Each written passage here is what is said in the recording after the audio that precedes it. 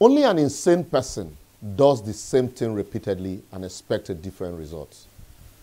Ask your neighbor, do you have a voter's card? You are not a human being in Nigeria or educated, a businessman, a woman, a homeowner, worker, or you guaranteed your freedom, except government says you are or can. Yet, while we are busy building our career, education, businesses, etc., we fail to participate in selecting or electing the people in leadership that will determine whether we do these things, live or die. Today, the cost of living in Nigeria is increasing geometrically. It's a notorious fact that the universities are on strike. We import almost everything despite the abundance of arable land and natural resources. Insecurity is now our new normal. Youth unemployment is no longer discussed among political leaders. Yet, 80% of the unemployed youth don't have voters' card to determine who governs them. Majority of the university teachers would rather wait to go on strike than register to vote in credible leaders. And even when they participate as returning officers, most of them are induced to compromise the process. Yet, all of them go sit down for bar and staff club every evening to complain about bad governance. May they no worry, strike will soon rain pass.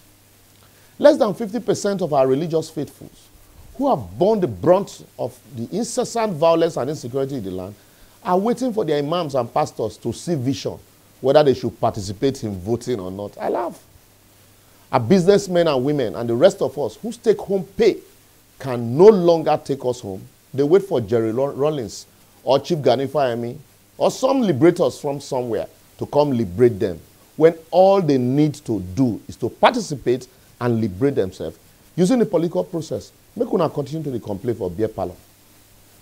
So now that the candidates have emerged through a heavily cash-induced delegate system, are we still going to continually debate non-issues or set agendas for them? And unlike 2015, refuse to be swayed by rhetorics, but realizable plans and programs with actualization dates and timeline, and follow them through? What are the candidates' proposed plan to reform the concurrent and exclusive legislative list and the general welfare of the people? Nobody's asking. How do they intend to alleviate poverty? I bid them to continue to distribute Okada during election and ban same thereafter. What do they understand by gender equality and participation? What are their realizable economic development blueprint, apart from telling us, I will revamp this, I will revamp that, or that I belong to nobody, I belong to everybody?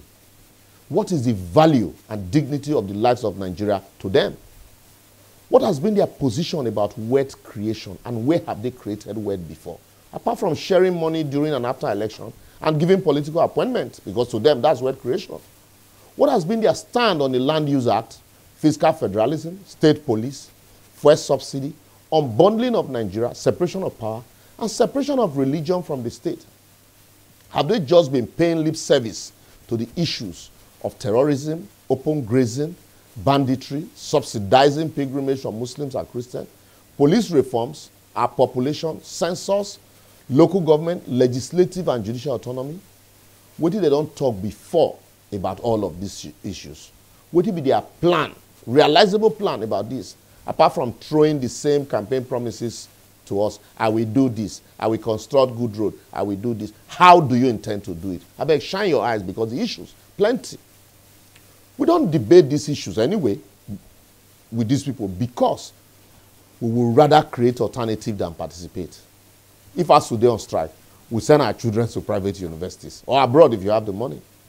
Insecurity there are road, we fly plane to the next destination.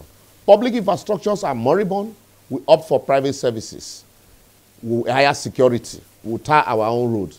Roads are bad, we buy SUV. Government refuse to create an enabling environment for businesses to thrive.